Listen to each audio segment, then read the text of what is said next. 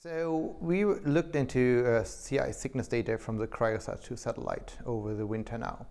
And we see that our conditions now this year in 2016 are pretty similar to what we saw in 2012, the year before the record low in the summer of 2012. And we do see three reasons. The first reason is we started with rather thin ice cover into the last winter already. So our November ice thickness maps show significantly thinner ice than in the years before. Then we saw the very warm winter. So over the winter we had less ice growth because of warmer air temperatures in the Arctic. So a second factor that reduced the ice coverage that we see now in our March maps, that the ice thickness is much lower in most regions of the Arctic. Only in the northernmost part of the Atlantic Ocean, north of Fram Strait. There we piled up a bit thicker than average sea ice. But this ice, and this is the third reason, is very likely to be exported to a large degree over the spring and summer. So we will lose more thick ice now in spring and summer. And these reasons, they at least favor a low sea ice extent and low sea ice thickness than in total sea ice volume for the summer. But we also have to be aware that most of that story is still to be made in spring and summer, when we will see how the air temperatures, how the wind systems will work then. Well, things haven't started out really well for this summer. We had the lowest maximum on record, and because we had a very unusually warm winter, the ice growth appears to have been a lot less. Definitely the ocean froze up later than normal, especially over in the Barents and the Kara Sea sector. It was probably about 2 months later than it normally is in terms of when it freezes up.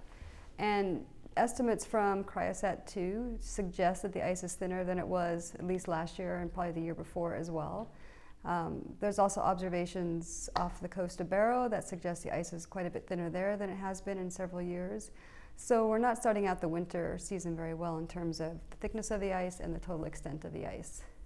But that said, just because we have maybe thinner ice and we have less sea ice right now starting out the melt season, that doesn't necessarily mean we're going to have a new record low.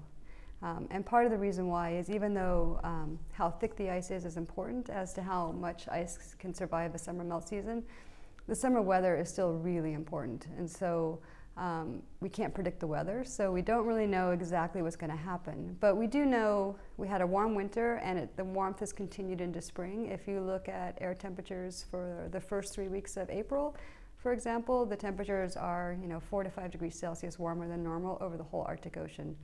So you're already starting out a spring that's quite warm as well.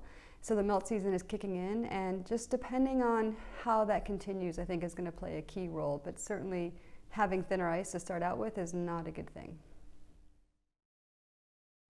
So this winter we've seen very warm conditions in the Arctic. The air temperature has been very warm, which means the ice has not grown as much as it does normally, which means we're left now at the start of the summer season with much less ice than we do normally. Whether this means we'll get a record low year later on in September when the ice reaches minimum depends quite a lot on what the atmosphere does over the next few months. How many storms we get across the Arctic, they will help break up the ice. So it depends on how many of those we get as to whether this year will be record or not.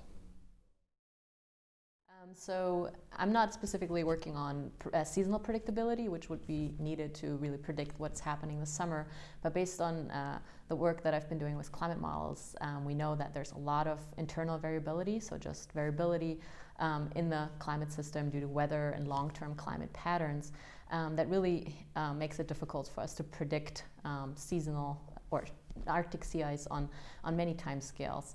And so based on that, we don't really know very well when we'll see another new sea ice minimum. We know pretty well that as long as we continue to emit greenhouse gases, we will continue to see a decline in Arctic sea ice, so we will eventually see a new record sea ice minimum in September. But it's very difficult to predict when exactly that will happen. And even if we have a couple years of sea ice that does not hit a new record, or maybe even goes up again a little bit, does not mean that we're not losing Arctic sea ice in the long term.